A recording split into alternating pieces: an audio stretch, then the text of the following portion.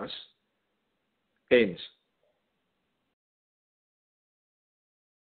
Now, in the coming days and weeks, we will add into the sections on 1-heaven.org an explanation on the process of set-offs, what it means, and how to conduct the various bills that are brought your way whilst the system refuses to honour their obligations by law.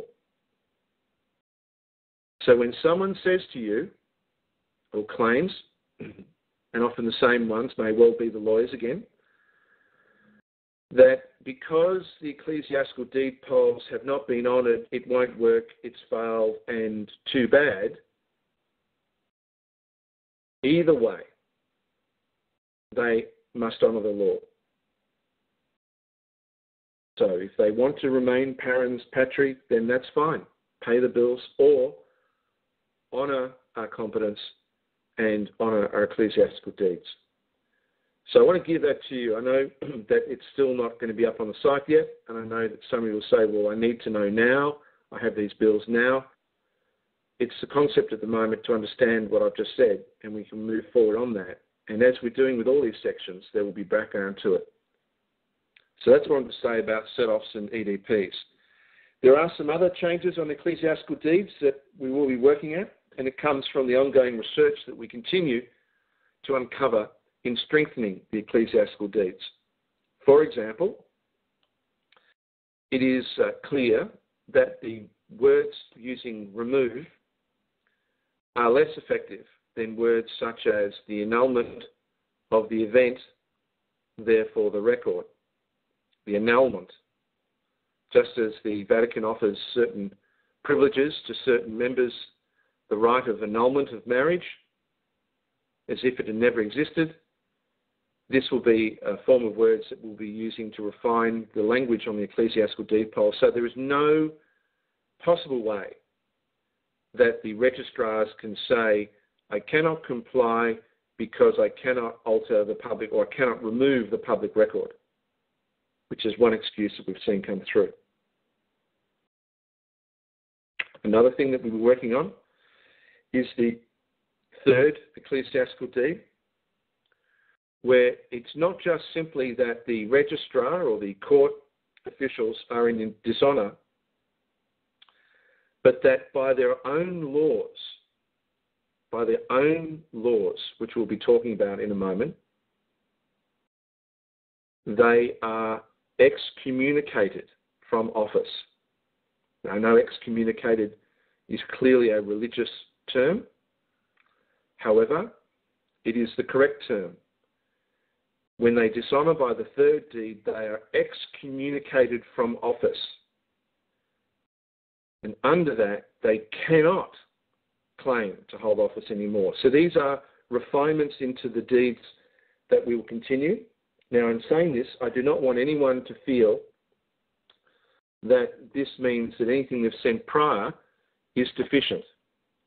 Remember, it is always the intent that is measured in law and has been measured in law from the beginning, and it is only lawyers who seek to weasel out through words.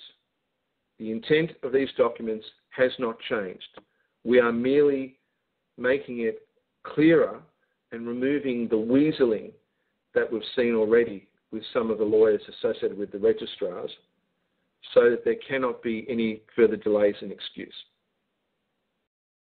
So I'm encouraged by that process. One more thing about ecclesiastical deeds. There will be a set of ecclesiastical deeds that follow the ecclesiastical deed that was prepared for you all in dealing with court matters. So that just as you go through a dishonour process with the EDPs to the vital statistics, so you can also go through the dishonour process with the EDP sent to court.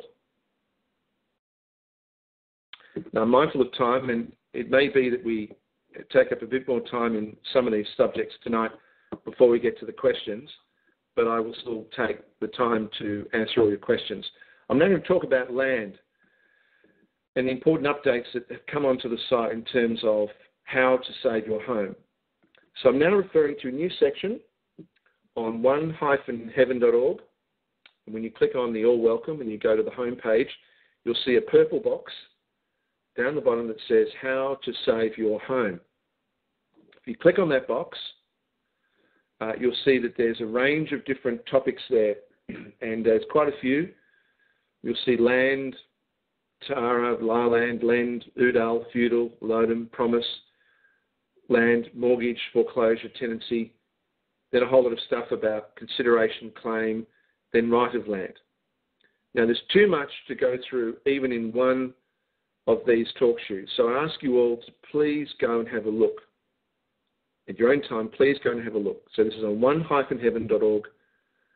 Click on How to Save Your Home, and then bring this up. Now, while lawyers and prosecutors and even judges and magistrates today may not care at all the origin of land, everything associated with land, mortgages, real property has a provenance. It has a history. It has an origin. Someone invented the word tenancy. Someone invented the word loan. Someone invented the word mortgage. Someone invented the word terrain and meets and bounds. All of these have a provenance. All of these have a history. And in understanding the history, we find the reason why things are the way they are. Now, more even than discussing court and discussing other areas of assistance, I know that there has been no shortage of people out there providing what they claim to be helpful advice on how to save your home, right from putting stamps and sending off your deeds to the land titles office and standing up and saying there is no mortgage and standing up and saying that, there's fraud. There's a whole range of things. Now, I respect that there is an enormous amount of research that people have done. And that research is a valuable resource, and I hope that we will be able to take advantage of it. What has been missing, however, is the context, is the historical and legal context of why these things are the way they are. So the first purpose of how to save your home is to understand exactly how the law evolved and then went backwards and then has been partially saved and restored in terms of the rights of possession, the right of home, the right of land. These are things that, as I say, have a history. So have a look at land, Tara, La, Lend, Udal, Feudal, Alodum, and see some of that history. I'm going to talk about that quickly, and then we're going to talk about some of the practical examples of this knowledge being used to perfect two remedies here. There are two remedies. One being the claiming of your position as a tenant under a mortgage and the bank as the landlord, and then using the remedy of rights of equity and redemption to repay outstanding rent, and in the process also put on the record the frauds involved with the contract.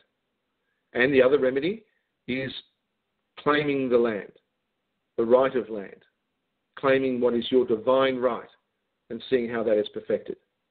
But before we get into those, let's just quickly talk about some of the history sections that are listed up on the site. Now, I know that there will be as there is, a skepticism that people say because they can't find, don't want to find, don't want to know. But land has an origin in terms of all concepts, whether it be the concept of an acre, the concept of private property, the concept of possession. And if we are looking for a point of origin of the land and the law associated with the land, we should look no further than the concept of land being known as Tara or Torah. And when I say Torah, a number of you who are listening to the call, a number of you who are on the call now will probably think, well, Torah, five books of the Bible, and you're absolutely right. But there is a provenance in history, and I won't go too far into history because I'm not here to contest people's different views of history, other than to say that the word Tara and its variation Torah was the original name to describe what we now call land. And the law and the land were one. The scripture, the law, the land were one. And the law of the land was the right of possession. Now let's think about it. You hear the words possession as 9/10 of the law, but let's think about societies living in cooperation. If I did not obey or abide by the concept of possession, right of possession, then I would walk down the road and I would literally break into someone's home and claim it as my own. And if there's someone living there, I could shoot them and dispose of the bodies, and that's my new home. And then, there would be a gang that came and admired that home. And when I was sleeping, they'd break in and they would knock me off and they would take over that home. Now, there are some parts of the world where possession is not respected, and what I've described happens, has happened, and happens. Possession is an essential component to organised society, essential. So possession and property here, under the law of Tara, property was called air. They did not write in those days, but they called it air, A-I-R. When it came to the time of the Romans, they called it air, H-E-R-E-S. And when we talk about land and rights today, it's air, H-E-I-R. Tara becomes terra under Latin, T-E-R-R-A, and remains a fundamental law of nations. Terra, not T-E-R-R-O-R. So we find that possession from the very beginning was an essential component, and the right of possession was fundamental. And when we move forward to 200 CE, we discover a king by the name of Cormac MacArt, the prototype from which the Arthur legends were born, extended this to create the concept of the acre and the concept of the plot, and more importantly, the concept of terrain, of administering the land, and the concept of a survey. So the right of owning the land as a tenant, or in this case, possessing it, was that one would walk the boundaries of their plot at least once every 7 years and make sure that the boundaries were correct, and if the walls were falling down, to rebuild those walls. So what you walked over was terrain, and what you did was a survey. And now we move to the next period, which were the Roman period. Now, the Romans called land la or lares, or law. If you want to give probably the proper definition of the way they would pronounce it is law. So the law of the land was the law, L-A-R-L-A-R-E-S.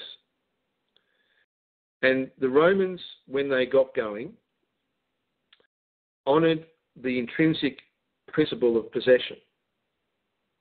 However, they wanted to degrade possession to something less than absolute ownership, because the Romans wanted to control the world. They were obsessed in controlling the world. So the Romans came up with the idea of occupation. Now, I'm sure many of you have been confused by the words occupation and possession, and in many places around the world, occupation and possession are sometimes wrongly considered the same thing. They're not. What the Romans said was this: when a particular culture is conquered,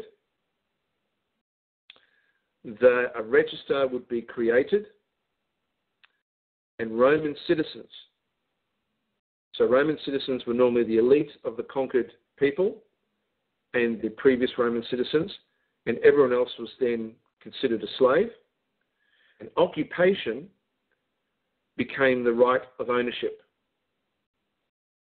And occupation was a record in the register, not possessing the land. and it was a first in,